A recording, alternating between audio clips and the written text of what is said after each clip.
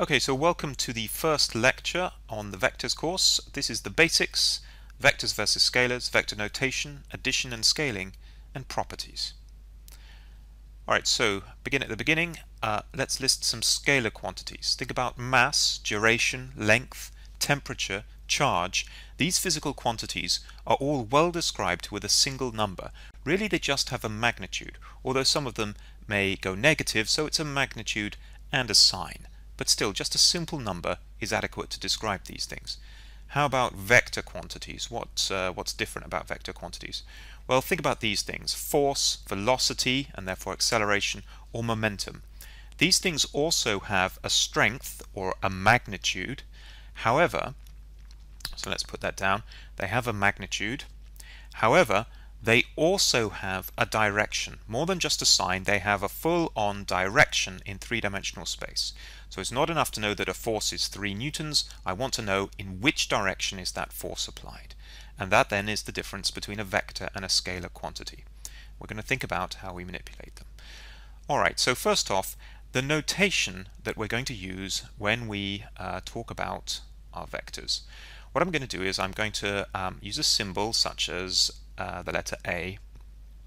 So let's write that out, but I'm going to underline it. So an underlined symbol indicates a vector rather than a simple number. And when I need to specify that vector, I'm going to write it, so it's going to be three-dimensional. I'm going to write the three numbers in a column form like this.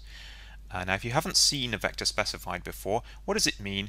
Well, think of the Cartesian axes, the x, y, z axes. Think in this case about coming out from the origin 2 in the direction of x and 1 in the direction of y and 3 in the direction of z. What we're going to do is we're going to think of our vector as an arrow that comes from the origin to this point in space. And that arrow itself, whether or not it comes from the origin, that direction and that length of arrow is our visualization of the vector. So let me just change color to green and go ahead and draw the tip of my arrow there. There we are. So the vector is coming towards us out of the screen, and it has those particular three components, 2, 1, 3.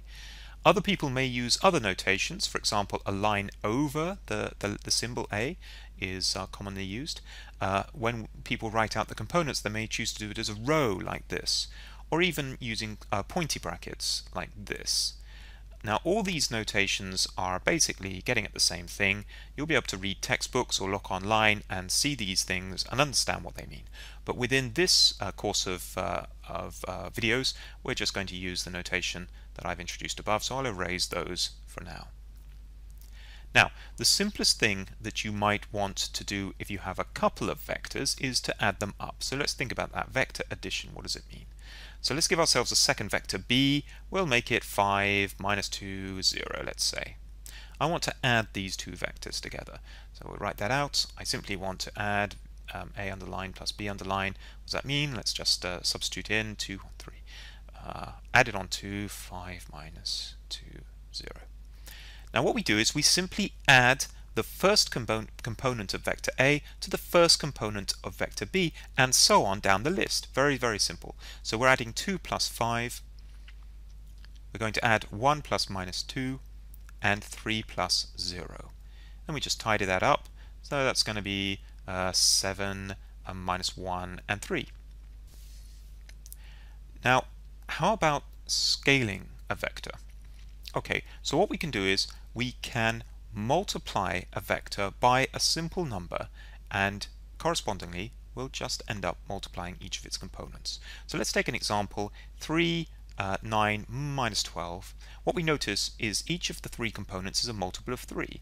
We can just take that common factor out in front and write this instead as 3 times 1, 3 minus 4. Same thing. Alright, or equivalently, someone might give us a vector that's already written in this form. Could be, let's say, 3 over 2 onto 2, 4, minus 4, let's make it 1. Alright, and we can just multiply that in a component by component basis. So we just write ourselves a new column. Of course, 3 times 2 is 3. 3 times minus 4 is minus 6. And 3 over 2 times 1 is 3 over 2. Okay, so there we are. We can scale our vectors by a number in this simple way. So with these definitions of addition and scaling, can we say anything about the properties? Okay, so if I have two regular numbers a and b, then of course a plus b is the same as b plus a. I'm not saying anything fancy here. It's as simple as, I don't know, 7 plus minus 3 is equal to minus 3 plus 7. Obviously it is, we know that. Now, if we think about the same statement for vectors, a plus b, vector b, is it the same as vector b plus a? Well, it must be. Let's just write out an example. 7, 0, minus 1, 3, 1, 2. Is it equal to 3, 1, 2 vector plus the vector 7, 0, come on, 7, 0, minus 1? Of course it is, because of the way we've defined vector addition as just being the addition of each element to the corresponding element. And this property is called being commutative. Okay, so vector addition is commutative. How about this second example? If we have three basic quantities, ordinary numbers, then if we have a plus b plus c, it's the same as a plus b plus c. It doesn't matter the order that we do them in. Is that going to be true for vectors? Well, of course, it is going to have to be true to vectors, because the way we define vector addition is to add each component to the corresponding component. It's just addition. So this is also for vectors. And let's write out what we mean. We mean that vector a plus b plus c as a previously worked out thing is equal to vector a plus vector b and then add on c. It doesn't matter the order we do these things. Alright, and there's a name for that property. It's called being associative.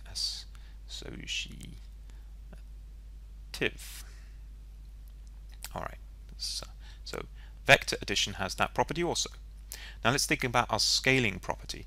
If we have ordinary numbers again, then we could take some scale factor k and multiply it into a plus b, and it would just give us k times a plus k times b. Again, I'm not saying anything that isn't utterly obvious here. Say, for example, I don't know, 2 into 1 plus minus 3 is equal to 2 times 1 plus 2 times minus 3. Of course it is. So how about for vectors? Is it true that some scale factor k times the sum vector a plus vector b, a plus b, and let's stress that this scale factor is just a pure number, then yes indeed, it's going to be just k times a plus k times b.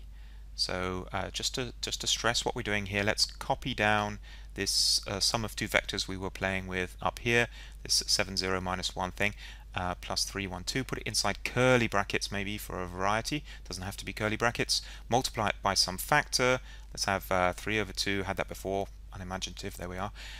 What's that going to be? It's just going to be 3 over 2 times the first vector, 7, 0, 1, and then plus 3 over 2 times the second vector, 3, 1, 2. Okay, so everything as you kind of would expect it works out. It must. And this latter property is called being distributive, excuse me. So scaling is distributive over addition. And that's the end of our first video. Welcome to the second of these videos. We're going to look here at the vector dot product, also called the scalar product. We'll look at also the magnitude of a vector and the meaning of unit vectors, the geometric meaning of the dot product, and finding the angle between vectors using the dot product. Okay, so the dot product is a way of combining two vectors in order to produce a number, a simple number, a scalar, hence the alternate name scalar product. Let's give ourselves a couple of vectors. Let's have a, well, vector a can be 4, minus 4, let's have 2, 1, and we'll have a vector b which can be 3, 1, 3. And we're going to do the dot product of these two guys.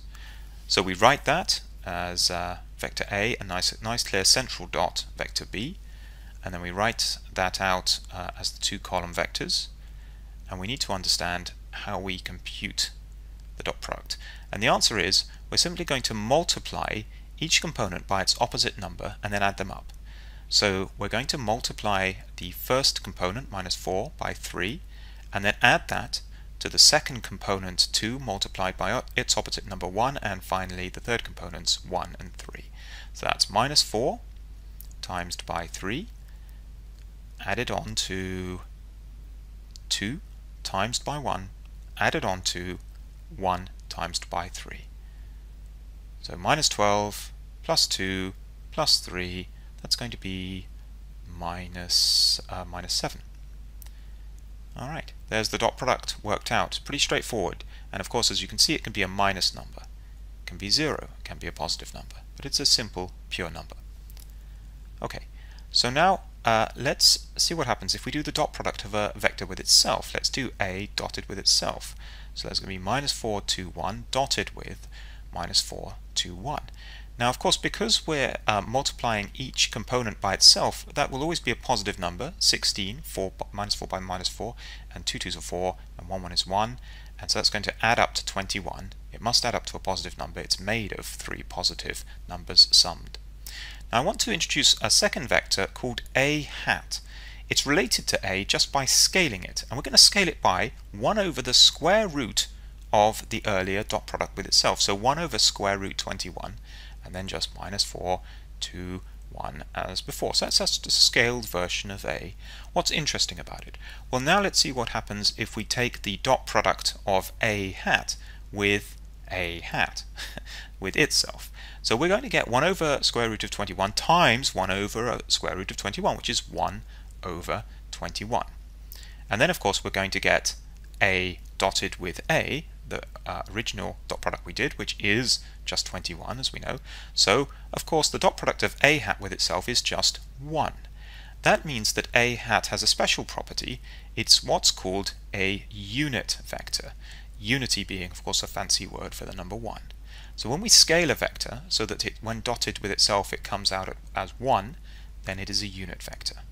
Meanwhile, in general for a vector, the square root of the dot product with itself has the name magnitude. This is the magnitude of a vector, and it is also magnitude. It is also the length of the arrow if we think in terms of a vector as a physical displacement, an arrow that lives in three-dimensional space. Then it would be the length of that arrow, as you can see from Pythagoras. Okay, now then, a different thing. The dot product between two vectors has an alternative definition, which we can show is the same as the definition we've been using so far. A dot B is also the magnitude of A times the magnitude of B times cos of some angle. And what is that angle? It's actually just the angle between the two vectors, between their directions. So here I'm drawing a vector A going in one direction and almost in the opposite direction vector B.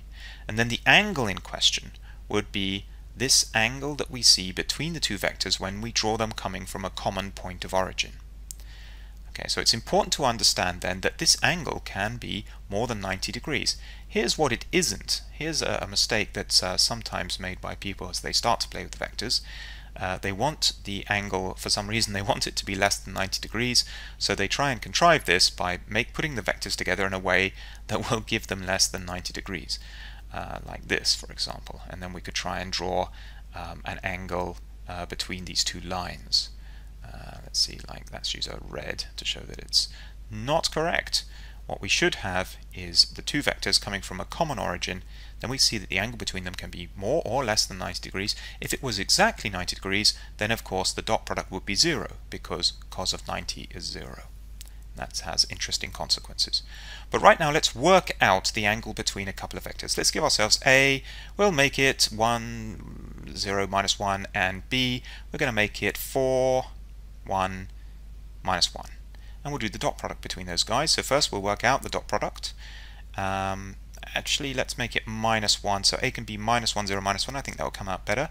So we have minus 4 from minus 1 times 4. We have 0 times 1 is 0. And we have minus 1 times minus 1 is 1. So that's going to be minus 3 for the total dot product between these two guys. But we also need to find out the magnitude. Fair enough. Magnitude of A is going to be the square root of minus 1 times minus 1 is 1. And again, 1. So that would be the square root of 2. Nice and straightforward. Meanwhile, the magnitude of B is going to be 4 4s are 16 plus 1 plus 1. It's going to be 18, the square root of 18. but I think we can do better than that. Square root of 18 is actually square root of 9 times the square root of 2, and that means it's 3 times the square root of 2. Okay, now we've got everything we need. Let's pull down a copy of that definition there, relating a dot b to its magnitudes and the angle, and fill in what we know for this particular choice of a and b. We've got minus 3 is therefore equal to root 2 times 3 root 2 times cos of the angle that we're after. So now we just need to rearrange. That means that cos of the angle is going to be equal to minus 3 divided by, well, we've got two lots of root 2, so that's just going to be 3 times 2, and if we simplify that down, it's just be minus a half. Now we may just remember, or else use a calculator to find out. This means that the angle in question is in fact going to be simply 120 degrees, or you can use radians if you prefer radians. So there we are, that's the answer. The angle between these two vectors, 120 degrees. And that's it for the second video. In this video we're going to see how to calculate something called the cross product of two vectors. It's also called the vector product because the output is a new vector, and we'll see how to test that the answer is correct. So here I've written A cross B is equal to C, and notice that the symbol for the cross product is just the multiplication symbol that you're familiar with from basic arithmetic. I've given the vector A a particular form, this 2, 3, 4 column vector, and similarly B is written as 4, 5, 6. So we're going to go ahead and find out what is the cross product of these two vectors C. Because it's a vector, we'll need to do some working for each of the three components. Now what I'm going to do is I'm going to paste up some structure to help us work through the problem. So don't worry, because it's going to look like a lot, but you don't need to write all this out every time you want to do a cross product. I'm just putting it here so we can really spell out the process. Okay, so let's go ahead and work out the first component of the output vector C.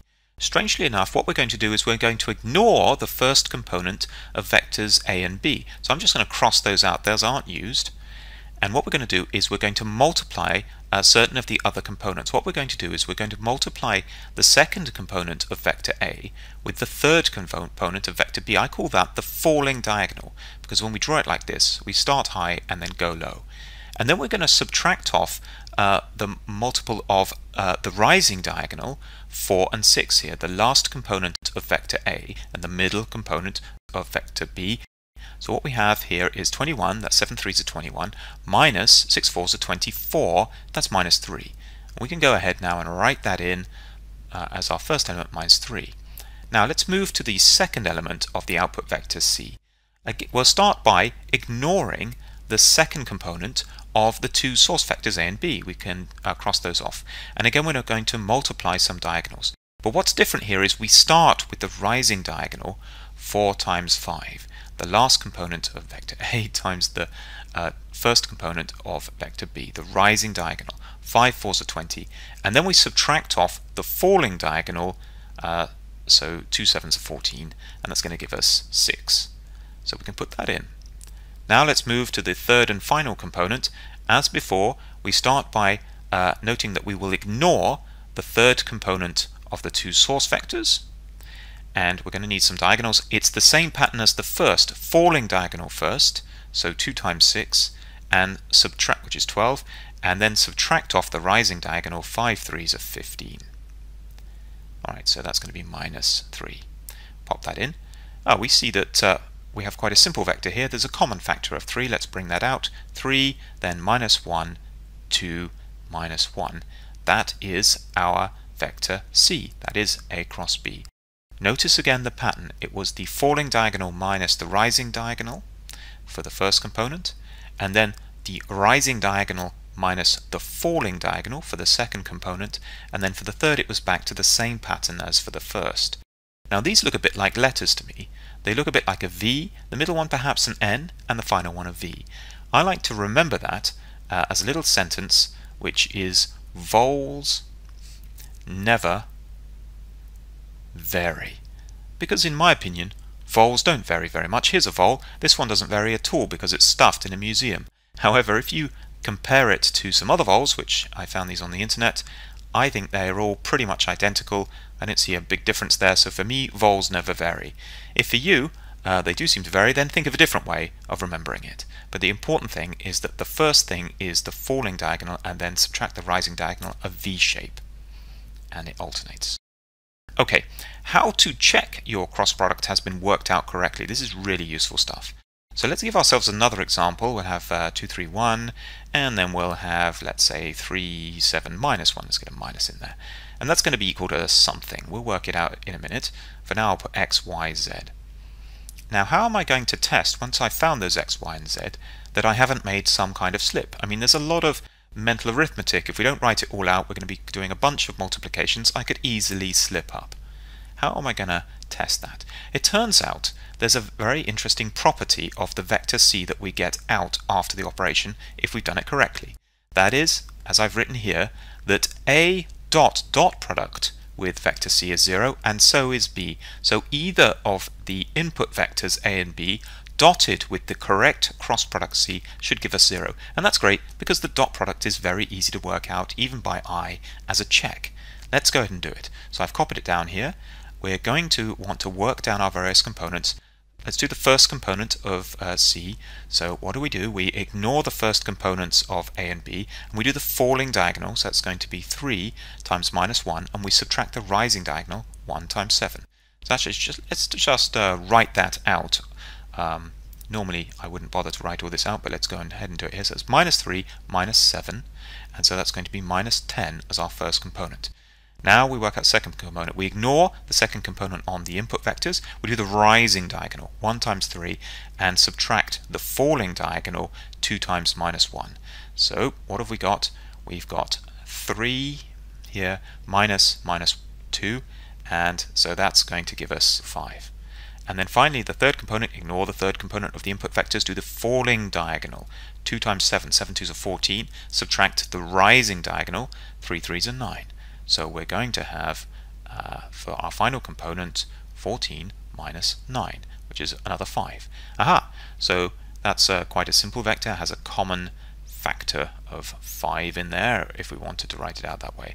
Now let's test that guy versus the A and B vectors to see if it passes our test, or have we made a slip. So let's just be completely explicit about that. We're going to start by testing the dot product of the vector A with our hopefully correct cross product C. I'll write it out, 2, 3, 1, dot product, minus 10, 5, 5. What's that going to be equal to? Minus 20, and then 3 5s are 15, and then 1 5 is 5. Aha! It does equal 0. That's correct. That's a very, very encouraging thing, but for real thoroughness, we're going to test the other one as well. So this is B dot C. Let's check that out. So that's 3, 7, minus 1, dotted with, again, minus 10, 5, 5. This time it's going to be minus 30 from 3 times minus 10, and then 7 5s are 35, but then minus 5 from the last element, 0 again. Aha! So it has, in fact, passed both of our tests, and we're now very confident that's correct. This is a great test to do. One word of warning, though, the one thing it won't pick up is if you've done your rising and falling diagonals in exactly the wrong way round by starting with the wrong pattern. So do remember the VNV pattern, and this test will check for any particular slips in your multiplications. And that's the end of the video. Okay, so in this short video I'm just going to look at 4 more examples of the cross product for practice, and here they are. Okay, so here's the first one. We want the first element of this cross product, so we ignore the first elements of the two source vectors. We do the falling diagonal, 3 times 0, that's 0, and we subtract the rising diagonal, 7 times minus 1, that is minus 7, so we're subtracting minus 7, that means we'll get plus 7. So the first element here is going to be a 7. Okay, so now we want the second element. That means we ignore the second element of the two source vectors. We do, however, the rising diagonal first. 7 2s is 14, minus 1 times 0 is 0, so that's 14. So the second one was the rising diagonal first, if you follow me. And then finally, to get the third component, we ignore the third component of the source vectors, and we do the falling diagonal. 1 times minus 1 is minus 1, minus 3 2s is 6, so that is minus 7. Okay, so there's our solution, 7, 14, minus 7. But is that correct, or have we made a slip? it's a good time to check the old dot product trick. So if we call this A cross B equals C, then we should find that if we do the dot product of one of the input vectors, say B, with C, then it should be 0. Let's check that. 7 2s are 14, minus 1 times 14 is minus 14, 0 times minus 7 is 0. So that's 14 minus 14. It's correct. Let's do the other one. It's harder. So 1 times 7 is 7. 3 times 14 is 42, so that's 49 in total. And then the final term here, 7 7s are 49, but that was with a minus number, so we've got, in fact, 49 minus 49 is 0, so another one of those dot products is correctly 0. So what we found out is that A dot C and B dot C are both equal to 0, as they must be, so we're now very confident that we have the right cross product there. Let's do another one. Okay, so we're going to want the first element, so we ignore the first element of the two source vectors, and we do 8 3s are 24 minus 2 times 1 is 2, so that's 22. Let's do the next elements. So we ignore the middle elements and we do the rising diagonal. 4 2s are 8 minus 8, that's just going to be 0. And then finally we ignore the bottom elements and we do the falling diagonal minus the rising diagonal. 1 minus 12 is minus 11.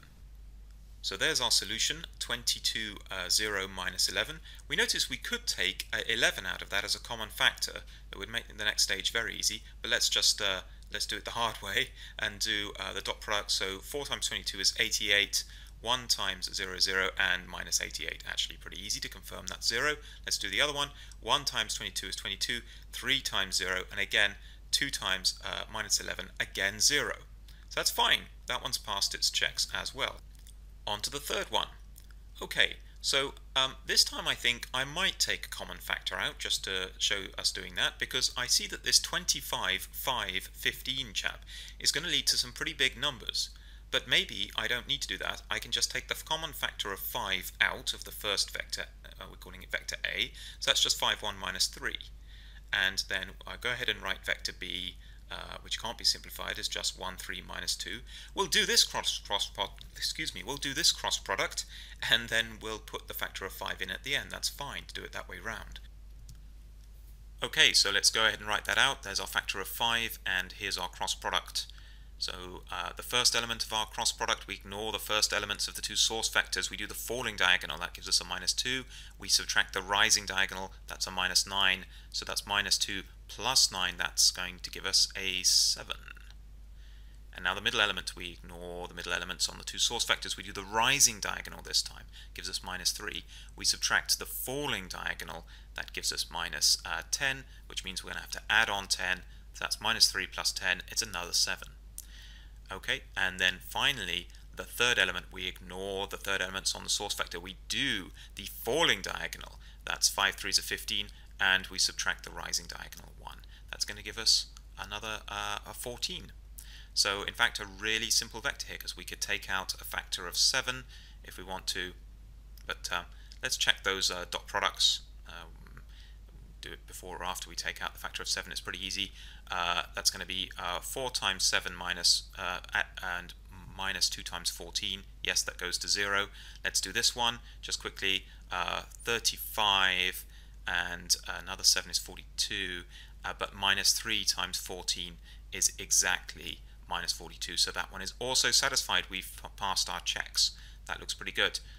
We can leave it like this, or if we want, we can take out that factor of 7 and do 35 times 1, 1, 2. Very simple, very nice vector there.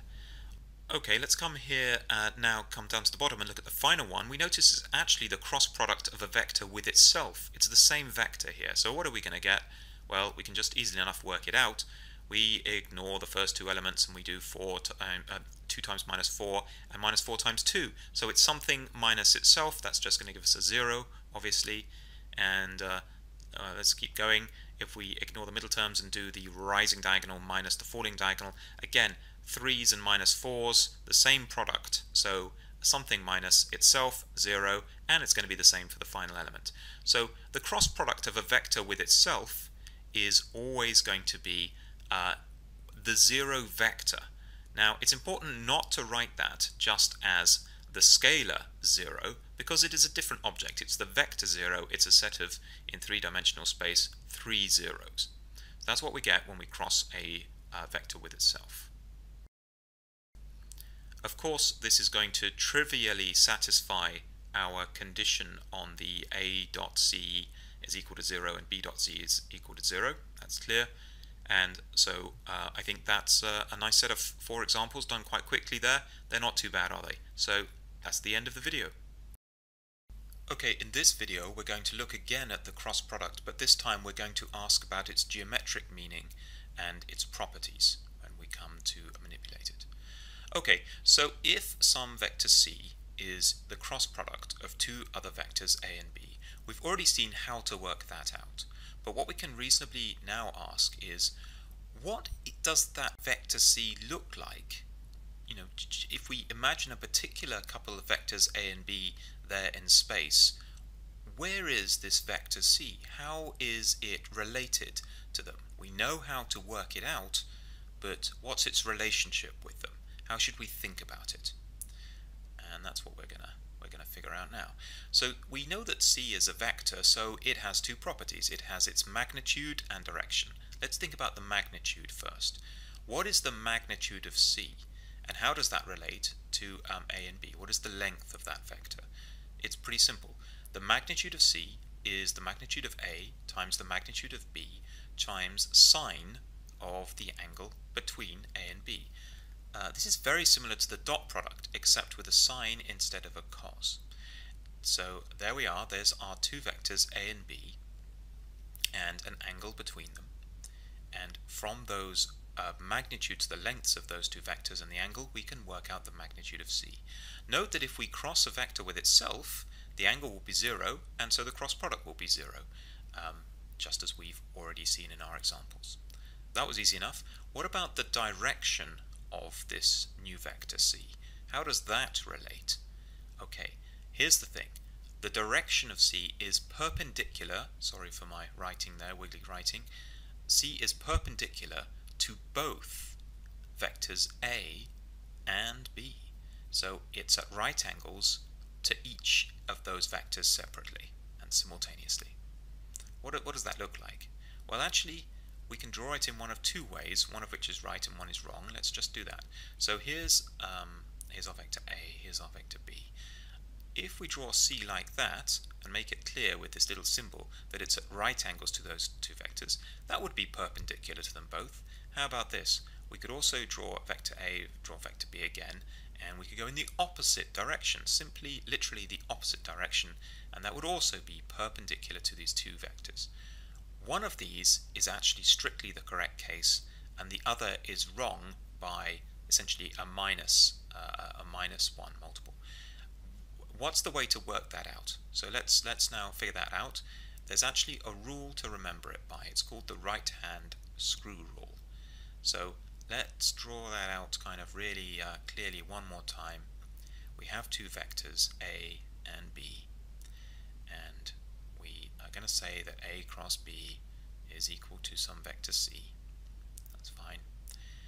So what we do is we put on the line along which we know c must lie. So this is the line that's perpendicular to both a and b.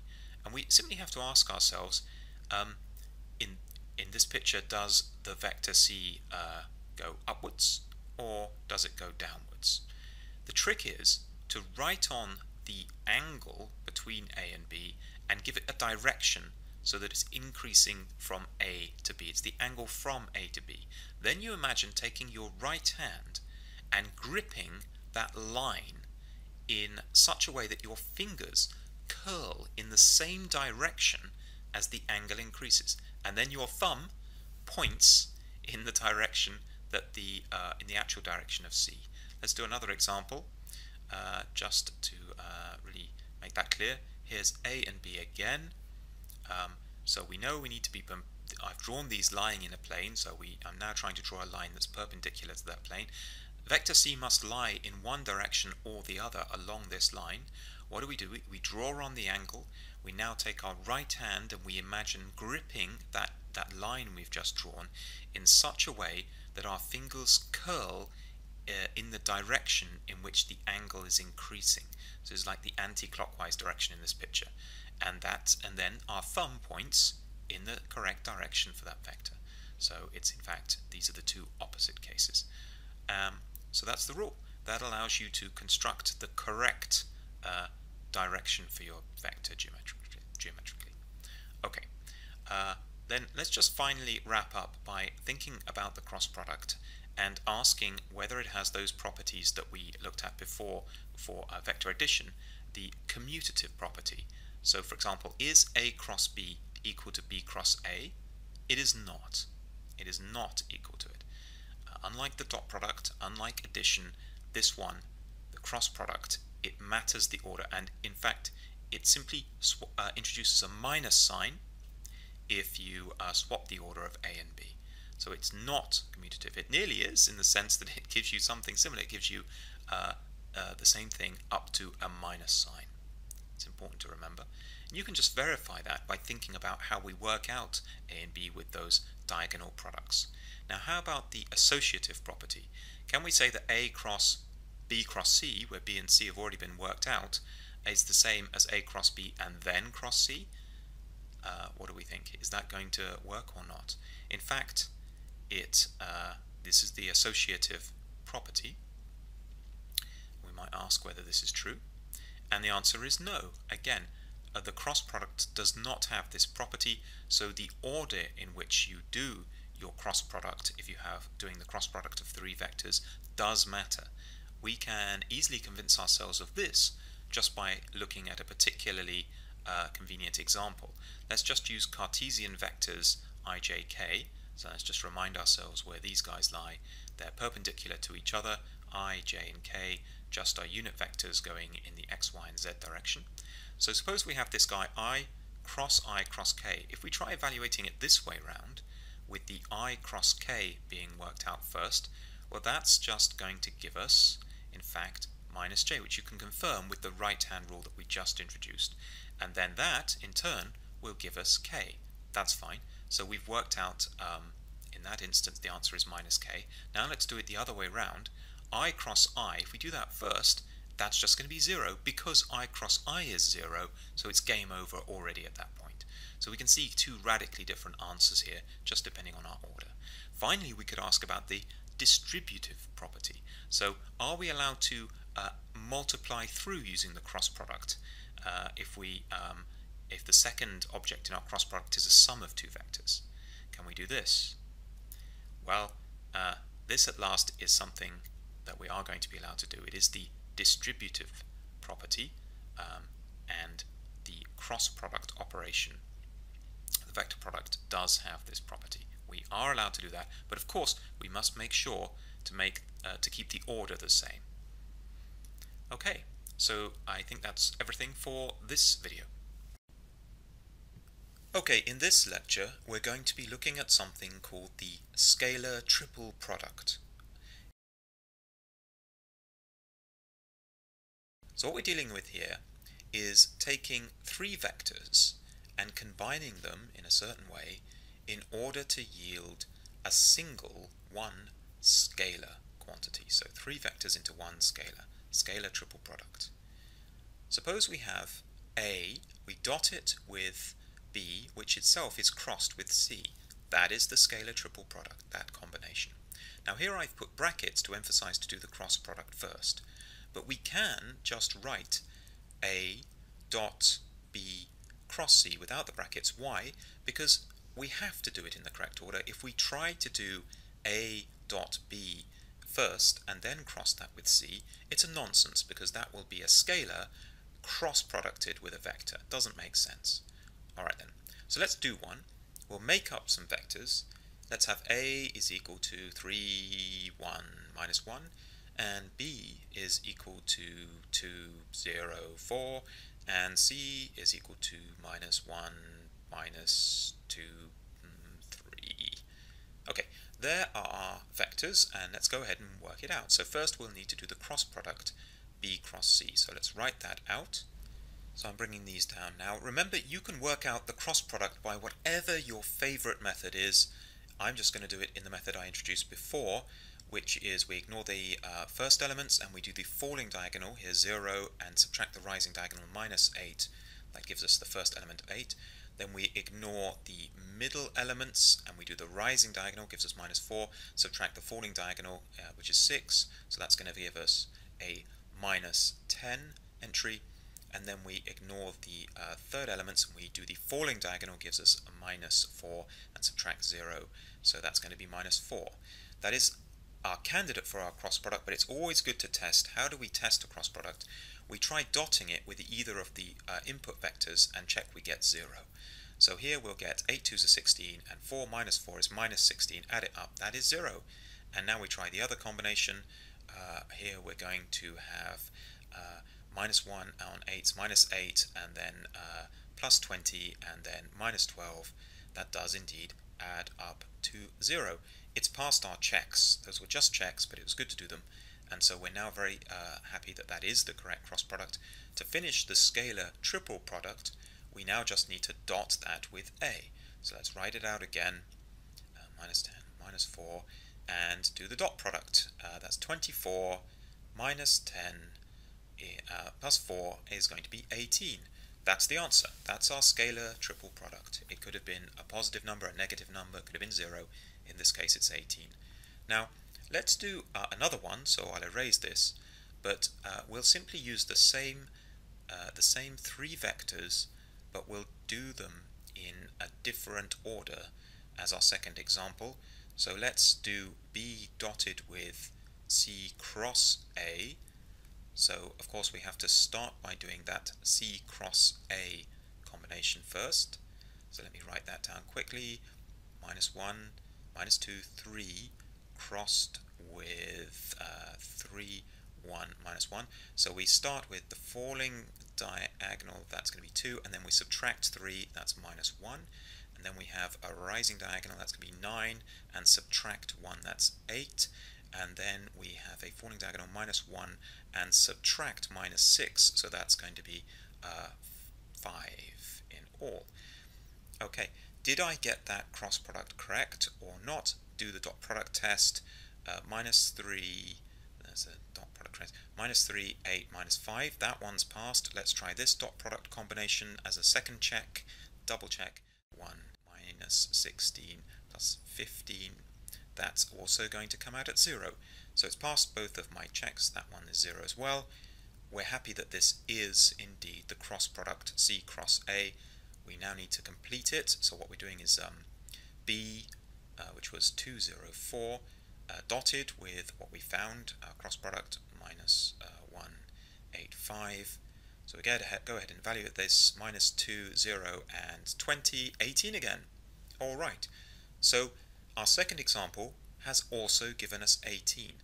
Does this mean that it doesn't matter in which order we do the elements of the scalar triple product? Let me just write down the answer to that, and then we'll look at it. It turns out that for any vectors A, B, and C, then A dot B cross C is equal to B dot C cross A. These were the two cases we looked at, and it's also equal, in fact, to C dot A cross B. This will always be true. In this case, it was equal to 18. But these 3 things will always be equal. There are 3 other combinations we could write down in principle. There are 3 other ways to combine A, B, and C. We could have A dot C cross B, or we could have B dot A cross C, or we could have C dot B cross A. Now it turns out that those things are easy to see what they will be, because let's just look at the difference from the ones above. I've just swapped the order of the cross product, and we know that when we swap the order of a cross product, we introduce a minus sign. So if the top 3 cases were equal to 18, the bottom 3 cases must be equal to each other and equal to -18. And in general, this is the same rule for all scalar triple products. 3 of them are equal, and 3 of them are equal to one another, but equal to the minus of the first 3, so to speak. And how can you tell which ones are equal? It's helpful to write out this little cycle, A, B, and C, written in a circle like this. if we are going around in a clockwise direction, here B dot C cross A, but that's clockwise around our wheel, then and here's another one that's clockwise, C dot A cross B, those guys all belong together. So the guys that are in the clockwise direction all belong together, and the anti-clockwise guys, they belong together, and they're the minus of one another, these two groups. Alright, so that's I think all we need to do as practice for doing the scalar triple product and knowing what we ought to get. Let's think about something else. I'm going to introduce you to something called the parallelepiped. That's the way I say it. I'm not sure how to pronounce it. Parallelepiped. Anyway, this guy is a three-dimensional shape, but first I'm going to remind you of what a parallelogram looks like. So here's a rectangle, and here's a parallelogram that we get if we have the pairs of the sides are parallel to each other, but they are not at right angles around the vertex. Now consider this rectangular box, and let's tidy it up. There we are. And consider what happens if we build it out of edges that are in groups of parallel edges but are not all at right angles to each other.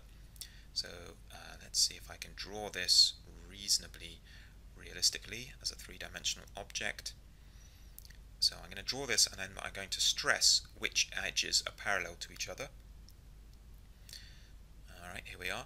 Okay, let me change color. So consider these four edges of the object are all parallel to each other in exactly the same way that in our simple parallelogram these opposing edges were parallel.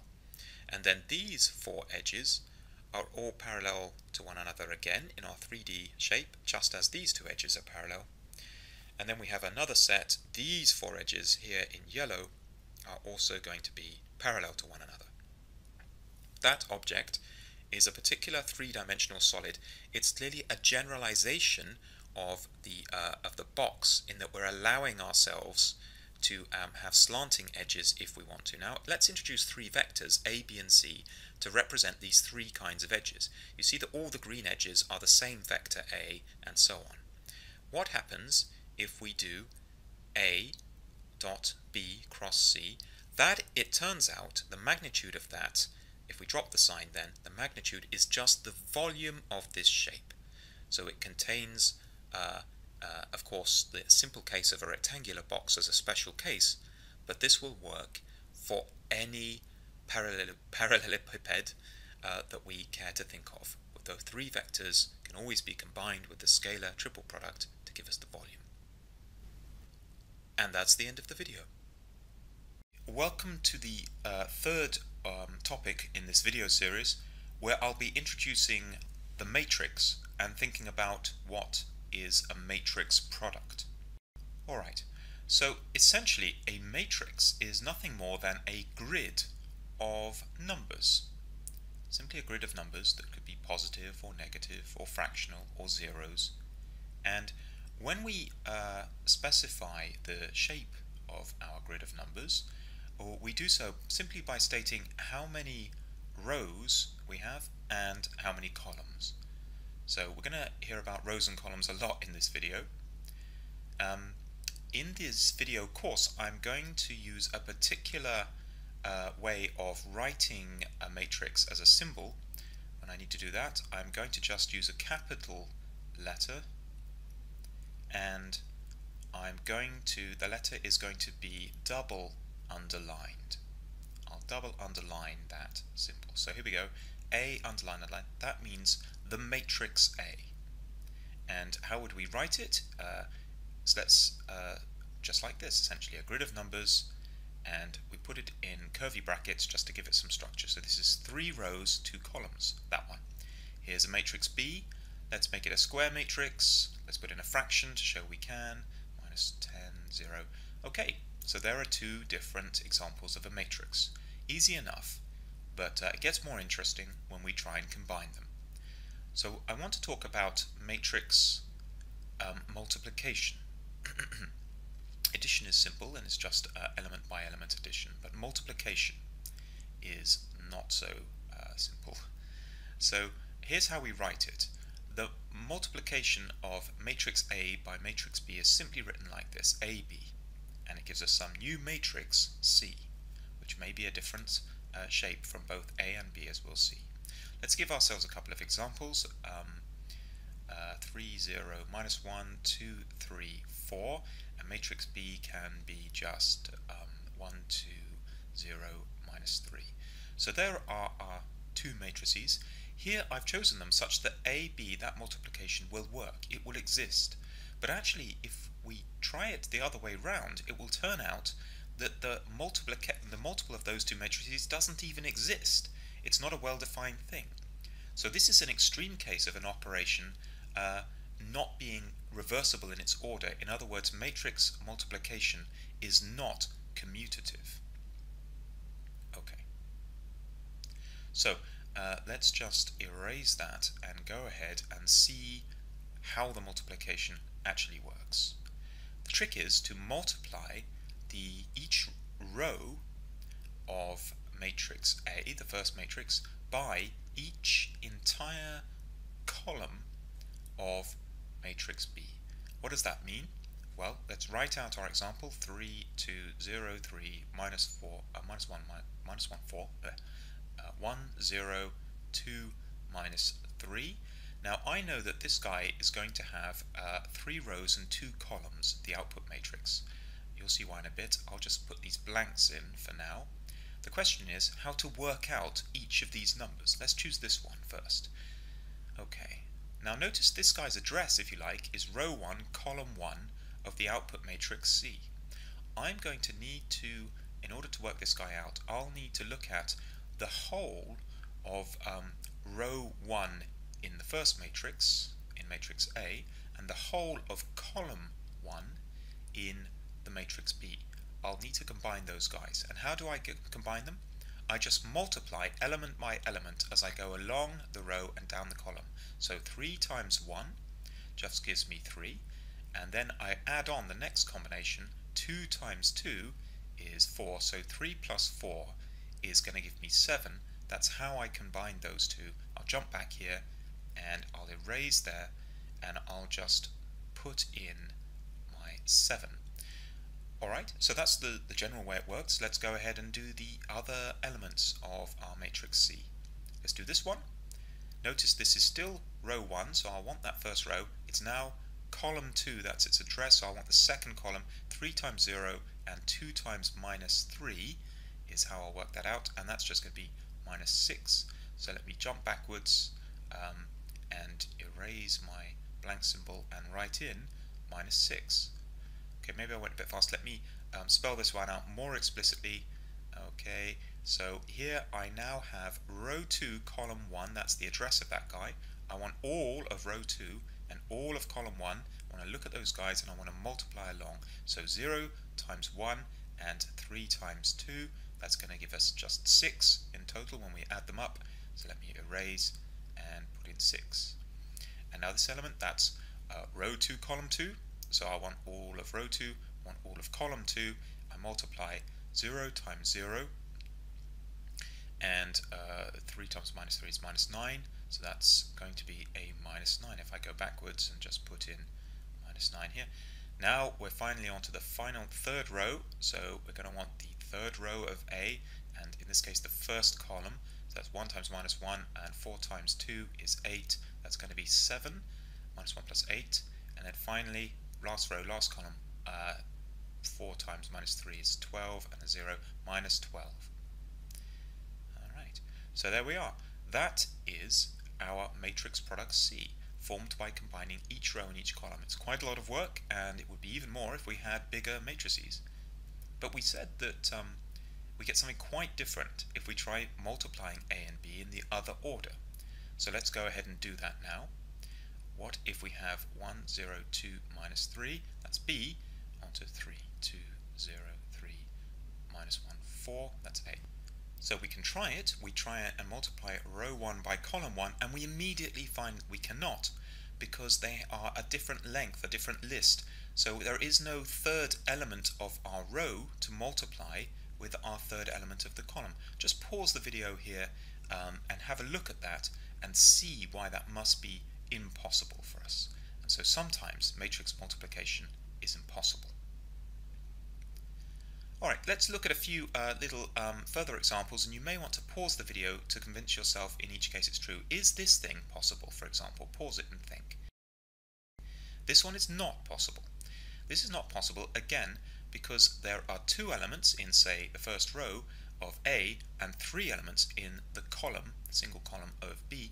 There's no way to do that as a series of element by element products. How about this?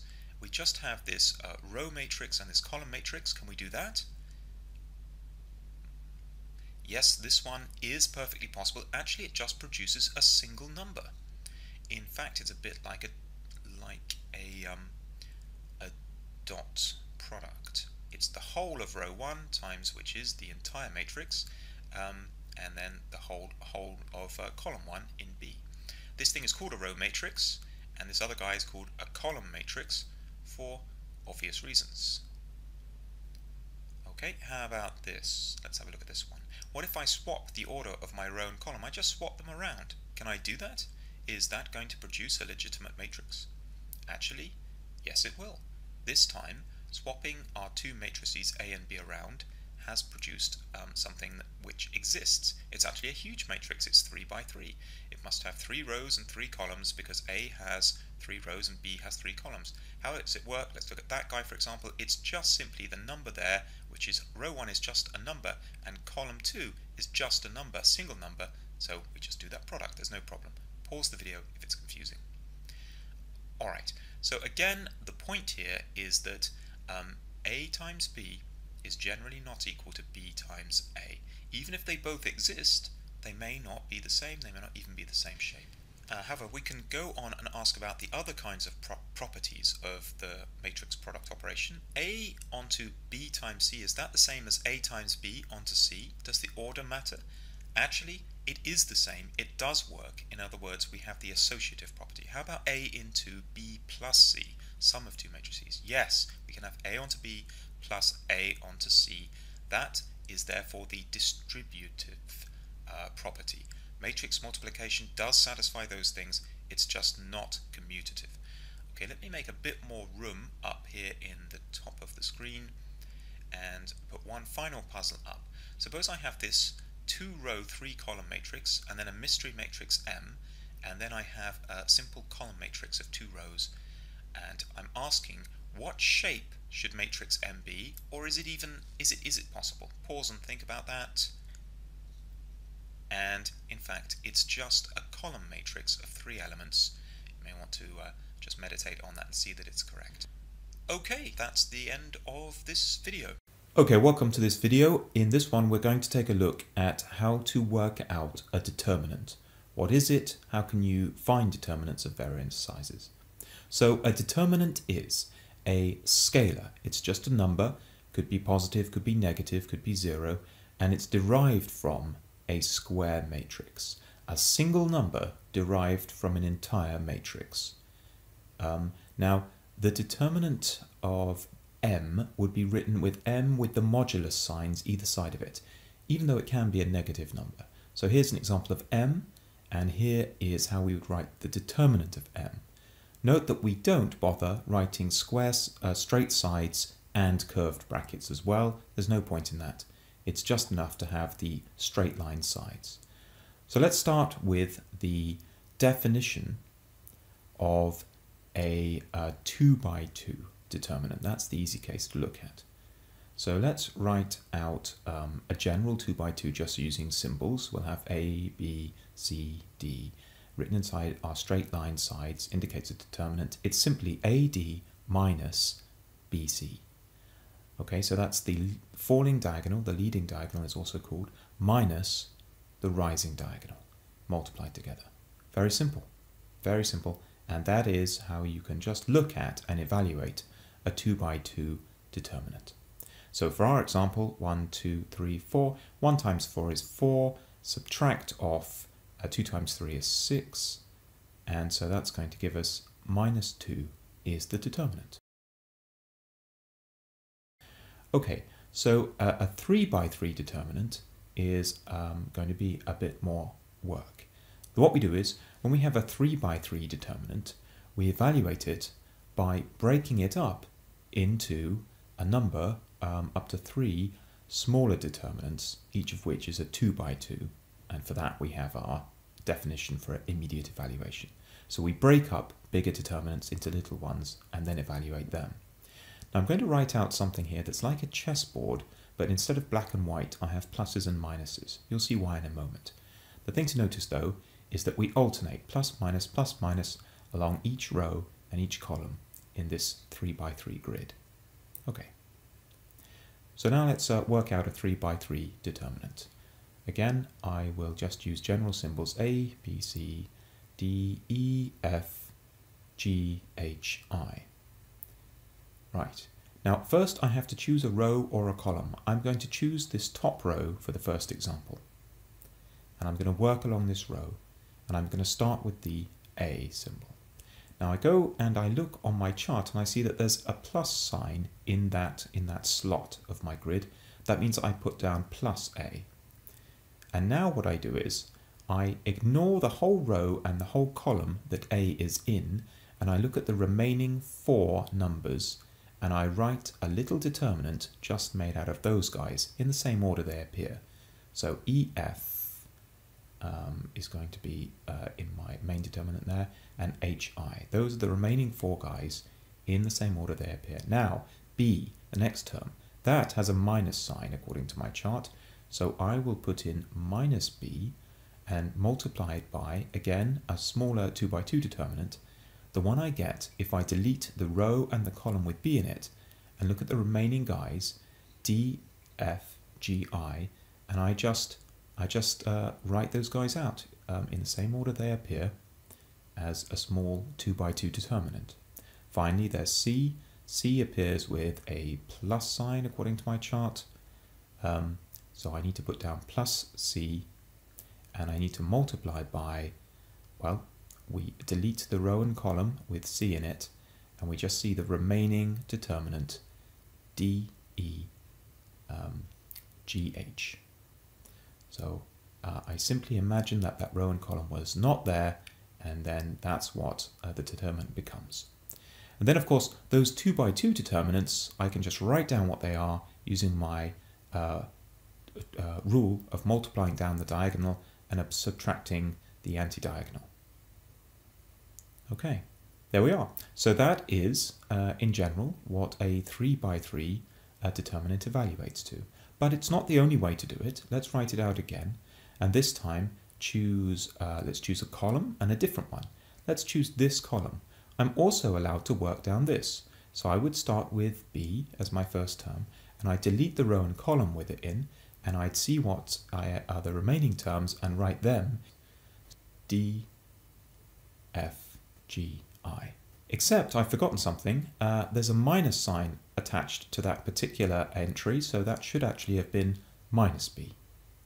All right, and then similarly plus E, and I delete the row and column which has E in it, and then I just make a 2 by 2 determinant from, in this case it would be the corner elements, A, C, G, I. And then finally minus H, and delete the row and column with H in it, make a 2 by 2 determinant of what's left, A, C, D, F. Okay, and of course I could then write out these 2 by 2 determinants explicitly. But the point is, it will give me the same answer. Let's do an example and see why we would choose one method or the other. So here are just some random numbers I'm making up. Let's stick that in. It's 3 by 3. First off, let's work along the top row, and as we did in our first example. So that's going to be 3. Let's put in the full determinant here, and then minus 1, and again the determinant I get by excluding the top row and middle column, and then plus 2. That's going to be 7, 0, 5, minus 1. And I can go ahead and I can work out explicitly what this comes out at, as you can see I'm doing here. And in fact it will be 12 plus 20 minus 14, and it comes out as 18. So there we are, we've worked out a 3 by 3. But we could have done it in a different way. Let's say we went along this bottom row. That's fine. So then it will be 5. and I will be left with 1, 2, 0, 4 for my mini determinant, and then the next element along, a minus sign, and it was a minus number anyway, minus minus 1, that's going to be 3, 2, 7, 4. Let's just see how we've done that, 3, 2, 7, 4, by deleting the bottom row and middle column of that. Now what about the third element here? Well, we actually have a 0 plus 0 times some determinant. I don't even care what that is because it's been multiplied by 0. That's the beauty of it.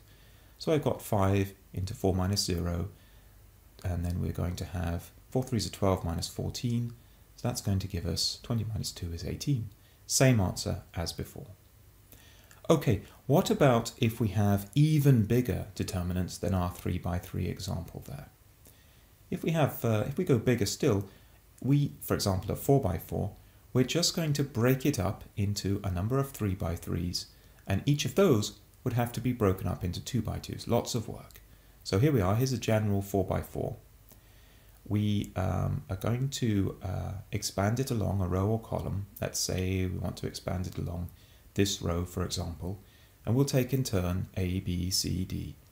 And we'll need to know what sign to use. So here's our checkerboard or our chessboard pattern of pluses and minuses, just extended out now to a 4 by 4. And you can see the rule here is that if the row number plus the column number is an even number, then there's going to be a plus sign. And if it's odd, it's going to be a minus sign. You can confirm that for yourself. Look at this one. It's going to be at row 2 and column 3, and that's 5. And so that's a minus. That's one way to remember it, or just draw it out. Anyway, we're going to use that rule, so we go ahead and we write plus A, and now we need to do the entire 3 by 3 determinant that we get when we delete the row and column with A in it. So we just write out that little square block that we see is quite easy to copy across. And now we're going to have minus B, and we need to delete the row and column and then transcribe across the elements that are left as a 3 by 3, just being careful not to make any slips. And you see that we're going to continue to, so let's delete this just to be completely explicit. I'll finish the job off. So I hope it's obvious what we're doing. We're on to plus C, and now we're going to just have E, F, H, I, J, L, and M, N, P, and then finally minus D onto what we get if we delete the top row and rightmost column, which is left over then E, F, G, I, J, K, M, N, O. There we are. That's how we handle a 4 by 4. Each of these 3 by 3s would then have to be evaluated and so on. So a lot of work. And that's the end of the video.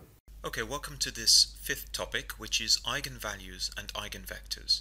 We'll introduce the problem and we'll see how to find eigenvalues. Finding eigenvectors is for the next video. So suppose that we are given a square matrix, M, just some matrix, but we are told that M multiplied by V is equal to lambda multiplied by V for some scalar, just some number, lambda, and for some column matrix, V. And a column matrix, of course, the same as a vector. I will just say vector from now on. Okay, so this scalar lambda could be positive, negative, or 0. Meanwhile, this vector V could be anything except the trivial boring case of just zeros. It's something other than that. Our challenge then is that we're going to be given a square matrix M, and we have to look for any scalar lambda and vector V that satisfies the equation. And such a scalar is called an eigenvalue, and such a vector is called an eigenvector. So in that language, M multiplied by some eigenvector gives us back that eigenvector just multiplied by a scalar, the eigenvalue. Okay, so first off, let's notice that if we are given a candidate, a possible eigenvector V to try, perhaps for a multiple choice, then it's easy to test. We'll just go ahead and try it. So here's a square matrix, a 2 by 2, 2, 4, 1, minus 1, and suppose we write down V is equal to 1 minus 1, and this is suggested as a possible eigenvector. Well then, we would just test it out to see if it matches our equation. need to try multiplying m by v. So here we go, 2, 4, 1, minus 1, and v is 1 minus 1 as a column. And so we do row times column, that's 2, and minus 4 is minus 2. And again, row and column, that's going to be 1 plus 1 is 2. And we notice we can take out minus 2 as a factor, and then it will be the vector left is 1 minus 1, but that is just v. So minus 2 is indeed a scalar that multiplies v, and we've succeeded in proving that v is our eigenvector, and our eigenvalue that goes with it is minus 2. Okay, so that's great if we're given eigenvectors to check out, but what if we're not given any eigenvectors or eigenvalues? Then we must find any possible eigenvalues for ourselves. There could be more than one, and for each we must find the corresponding eigenvector v. And in this first video we're just going to be finding those eigenvalues. Okay, so here's a little bit of quick manipulation and aside. We know that our equation is mv is equal to lambda v. I can certainly just bring it all to the left hand side and write mv minus lambda v is equal to 0, as long as I remember to write that as vector 0. But now let's do something interesting. Let's insert the identity matrix, which won't change the equation, but it will be important for the next step. mv minus lambda times the identity times v is equal to vector 0. The identity doesn't change the equation, but now I can factor out both those two matrices, the m and the minus lambda times the identity. That's a matrix. I can factor those out, and it allows me to write that line.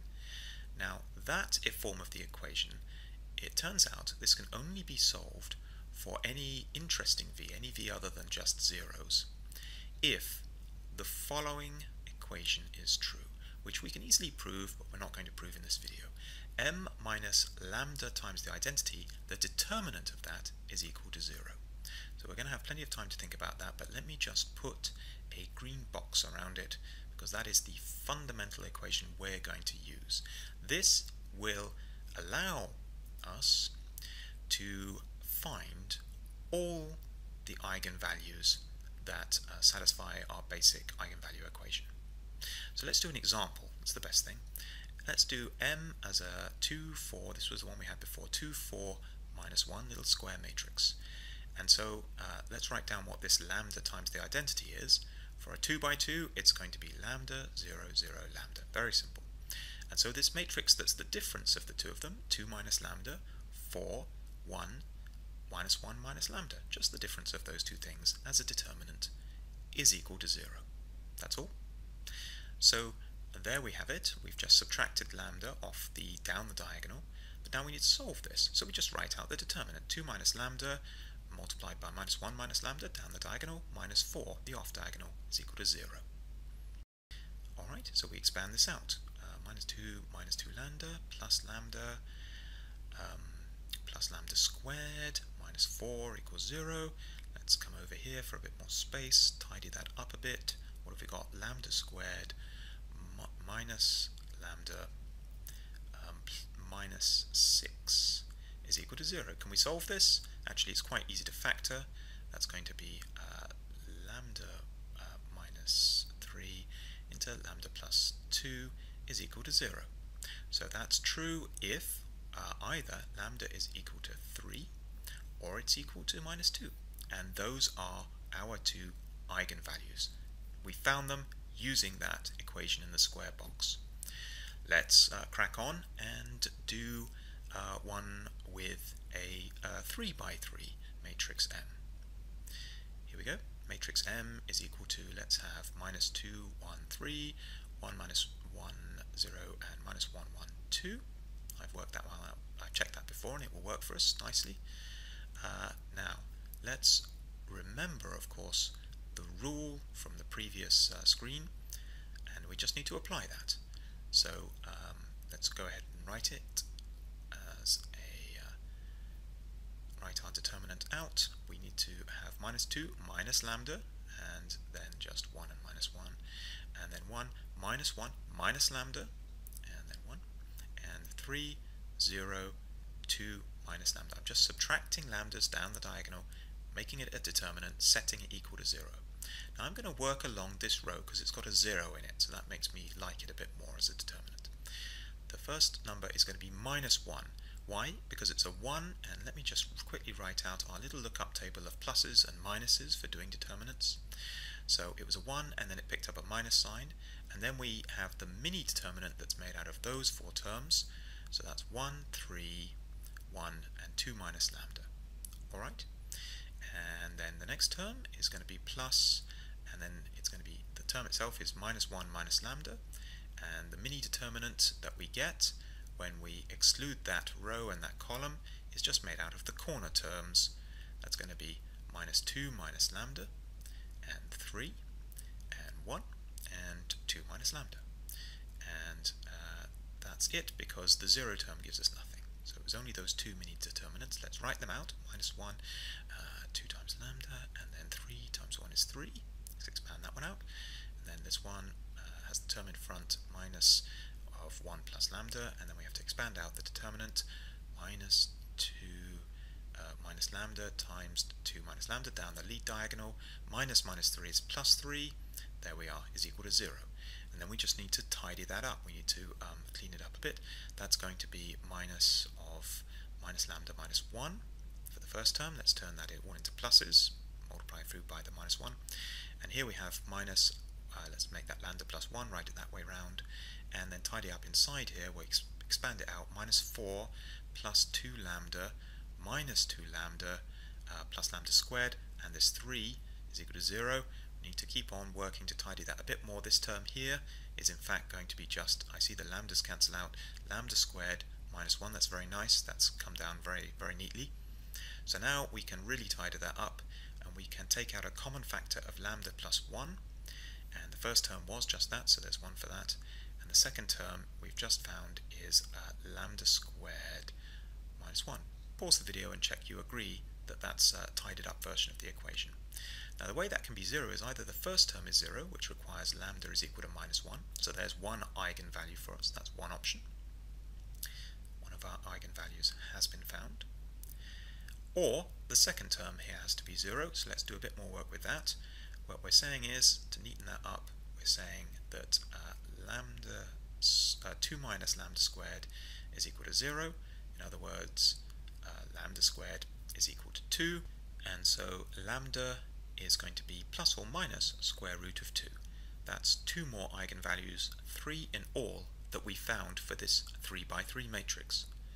And in the next video, we'll see how to take each of these values and derive the corresponding vector.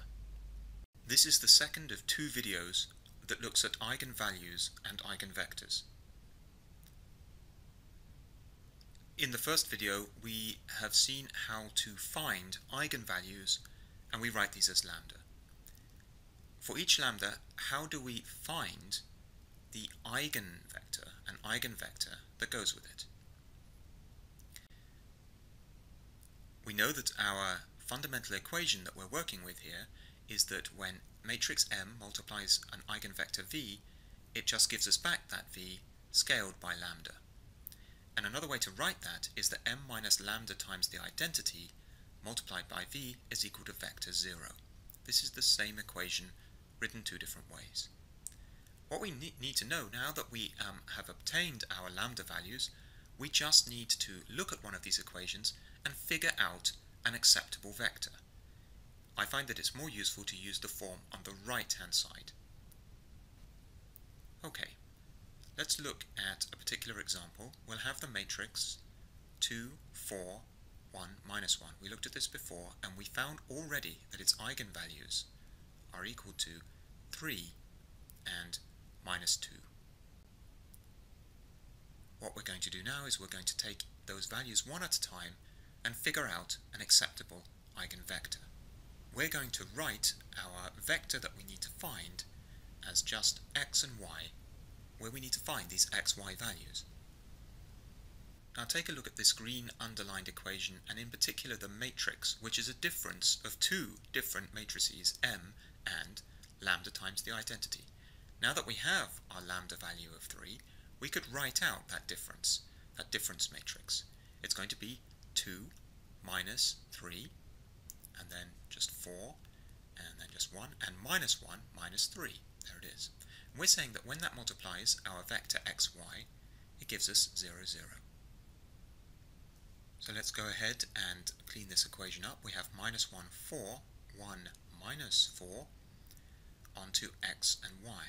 If we want to be explicit about that, we can multiply out. It means minus x plus 4y and x minus 4y, and that we know is equal to 0, 0. Now what we immediately notice here is that whilst this equation between two column vectors is telling us two things, it's actually telling us the same equation twice. So we can see here that we're saying minus x plus 4y is equal to 0. We're also saying that x minus 4y is equal to 0. That's telling us the same thing. Is that a problem? No, that's exactly what we want to see at this stage. We should find that when we work on eigenvalue and eigenvector problems based on a 2x2 matrix, then really only one of these rows in the final expression constrains us, and the other one doesn't add any new constraint. So this is exactly what we want. So now, how do we go ahead and solve it? We're saying that minus x plus 4y is equal to 0. Of course, we can just rearrange this to say instead that 4y is equal to x. And that's the only constraint we have. What we're allowed to do is we can choose the simplest values of x and y that will make this work. So I'm going to choose y is equal to 1, and then I'll find that x is equal to 4. And that is a perfectly acceptable eigenvector, 4, 1, to go with my eigenvalue. We will always have this freedom in choosing the elements of our eigenvector. Really, this freedom simply corresponds to choosing how long the eigenvector is, in other words, its magnitude. Because if a particular eigenvector satisfies our equations, a scaled version of that same eigenvector will still satisfy with the same eigenvalue. Now, while the eigenvector can have any length, we might specifically have been asked for a normalized eigenvector. That simply means we need to take the one that we found and scale it to have unit length. So in this case, since it's 4, 1, we need to divide by root 17 to scale to unit length. Simple as that. So there we are, that's our eigenvector and a normalized version of it. Now we still haven't found the eigenvector for the other eigenvalue, which was minus 2. Let me just move this up on the screen to make space to do that at the bottom. So here we go. We do exactly the same procedure. We subtract minus 2 on the diagonal. 2 minus minus 2, and 4, and 1, minus 1, minus minus 2. Lots of minuses there. So let's tidy that up. That's going to be 4, 4, 1, and in fact another 1. And then times xy is equal to 0, 0. As before, we see that really this is the same equation twice. There's only one constraint, and we can read it off simply as x is equal to minus y. So if I choose x is equal to 1, for example, then I'm going to write down an eigenvector 1 minus 1. Or if I'd chosen y is equal to 1, then it would have been minus 1, 1. It doesn't matter, they're both correct eigenvectors to go with our eigenvalue. But if we want to normalize, we'll need to divide by the magnitude 1 over root 2. Okay, so there are acceptable eigenvectors to go with the eigenvalue minus 2. Okay, so now let's find the eigenvectors that go with our eigenvalues for our 3 by 3 matrix M, which was minus 2, 1, 3, 1, minus 1, 0, minus 1, 1, 2. We looked at that before in the previous video, and we found the eigenvalues, which were minus 1, root 2, and minus root 2. And I've put little subscripts on our lambdas here so we know which one we're dealing with. Let's deal with lambda 1 first, which is the one that has value minus 1. So I'll write over here the little equation that we're using over and over again, which is that m minus lambda times the identity multiplied by our vector is 0. Okay, we need this difference matrix, so we subtract off the diagonal 1 minus minus 1, and then 1, 3, 1, and minus 1, minus minus 1, and 0, minus 1, 1, and 2 minus minus 1. And that's on x, y, and z, because we now need an eigenvector with 3 elements, and it's going to be equal to, we'll simplify the matrix to minus 1, 1, 3, 1, 0, 0, minus 1, 1, and that'll be a 3. And that again is on our x, y, z eigenvector is equal to 0, 0, 0. Now what we immediately notice is that, as before, we don't really have 3 different equations captured by our matrix equation, we only have 2. In fact, this is very obvious in this case because the bottom row is the same as the top row. That's not always the case. It's not always the case that the rows are actually identical, but we will always find, if we check, that there are only really 2 independent equations when we're dealing with 3 by 3 eigenvalue problems. We only have 2 equations, really. Now I'm going to highlight this row here, 1, 0, 0. That's just saying, in fact, that x is equal to 0. Now if we take either the top row or the bottom row, we have minus x plus y plus 3z is equal to 0, or y is equal to minus 3z. Okay, so now we simply choose any values of y and z. X has been dictated to us, but any values of y and z that satisfy these rules. So if I choose z is equal to 1, that's going to give me y is equal to minus 3. And I can straight away then write down a satisfactory eigenvector. It will be 0, minus 3, 1. As simple as that. It doesn't matter where the minus sign is. I could equivalently have chosen z is equal to minus 1, and then I'd have 0, 3, minus 1.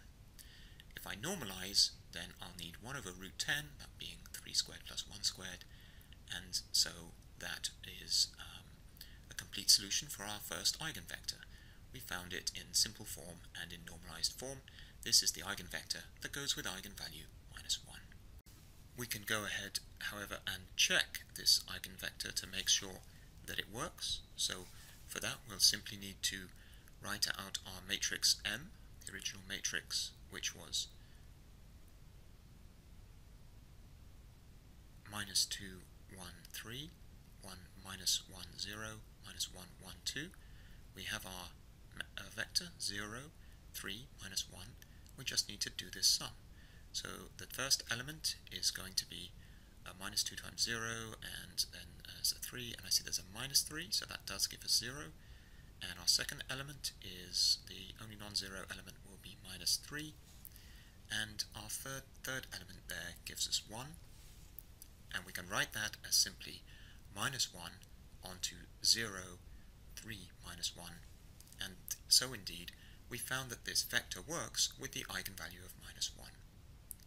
Now we can continue to look at, to find the other eigenvectors, but first let's take a pause and review the steps involved. So we're looking at rules for solving eigenvector problems. An eigenvector problem is where we have a square matrix M, and we say that M multiplied by some special eigenvector gives us back that eigenvector times just by a value, the eigenvalue. We find the possible eigenvalues using this equation involving a determinant of a difference of 2 matrices. In general, there are going to be n solutions for an n by n matrix. So 2 solutions for a 2 by 2, 3 solutions for a 3 by 3 matrix. That's because when we write the determinant, it will have lambda to the power of n as its highest order. So for example, we have cubed to deal with when we're working out for 3 by 3 matrices.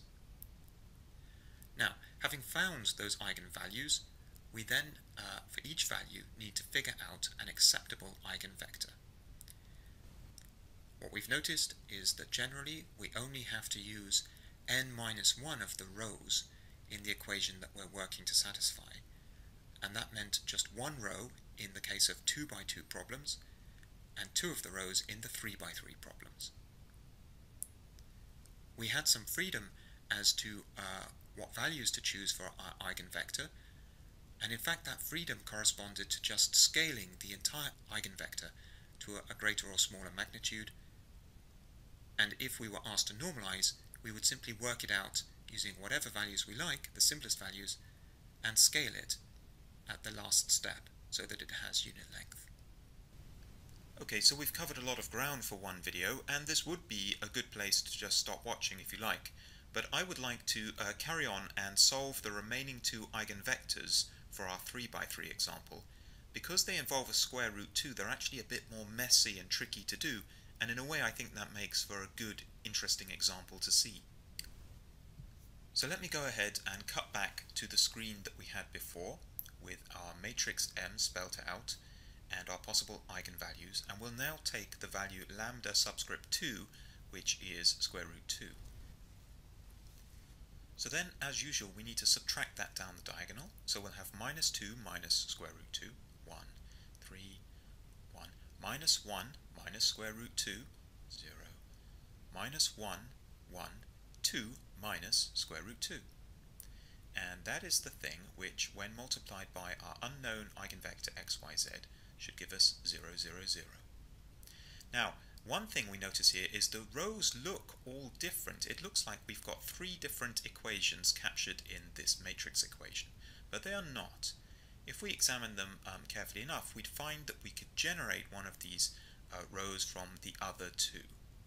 And in fact, we're only therefore going to need to use 2 of them.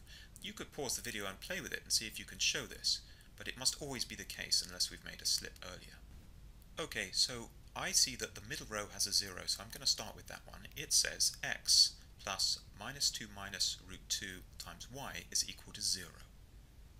And that means that if I choose a simple value for y of 1, then I can immediately say that x moving across is going to be 1 plus root 2. Good. So now I'll use the top line, which is minus 2 minus root 2 x plus y plus 3z is equal to 0. And I'll substitute in the values that I've already picked and inferred. So I'm going to get 1 plus root 2 onto minus 2 minus root 2, that's the x term, plus the y is 1, plus 3z yet to be found is equal to 0. Rearrange. So put z on one side, divide it by a third, expand this thing out, minus 2 minus root 2 minus 2 root 2 minus 2 plus 1. Alright, oh, and there's a minus sign because we've moved it all to the other side from the z, of course.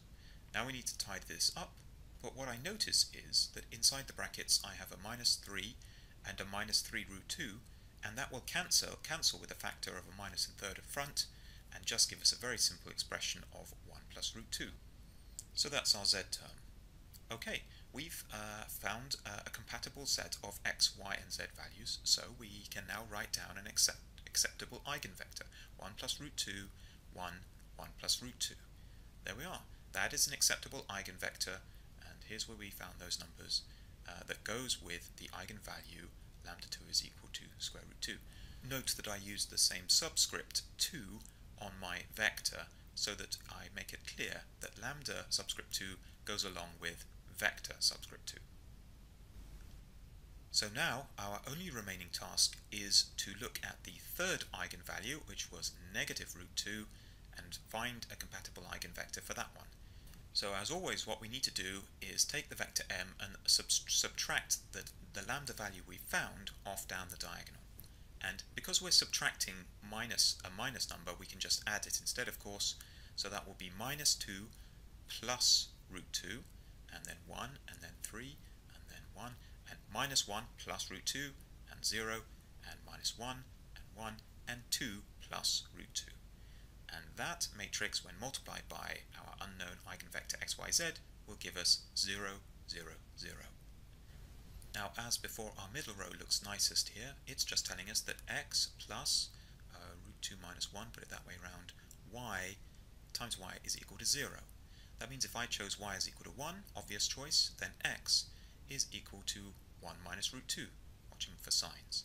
Now if I take let's say the bottom row, I can have minus x plus y plus 2 plus root 2 times z is equal to 0. But I can substitute in the values I found, so that will say that square root 2 minus 1 plus 1 plus 2 plus root 2 z is equal to 0. Okay, I've got some work to do to find out the value of z here. I'll start by rearranging just to put 2 plus root 2z is equal to minus root 2 on the other side. But I still need to do a bit more work. Divide both sides. I notice I can simplify by a factor of root 2. I can write this as z is minus 1 over root 2 plus 1. Pause the video and check you agree with me. And then I'm not happy with that because I don't want to leave z as a fraction. I could do, but that would make a very messy looking eigenvector. I notice there's a trick I have up my sleeve. I know that if I multiply the top and bottom of a fraction like that by root 2 minus 1, it will simplify. I will then find that the top, of course, is 1 minus root 2, but the bottom will be 2 plus root 2 minus root 2 minus 1, and that whole expression just comes down to 1. Finally then, z is equal to 1 minus root 2. We've now found our x, y, and z values that are acceptable. So we're saying that vector 3 that goes with the lambda 3 value is 1 minus root 2, 1, 1 minus root 2. That is an acceptable eigenvector. So we're done. For our 3 by 3 matrix M, we found the 3 eigenvalues, and for each of them, an eigenvector. The last two of these, which involved the root 2, were more tricky just because there was more to keep track of, more messy expressions, but the basic maths is the same every time.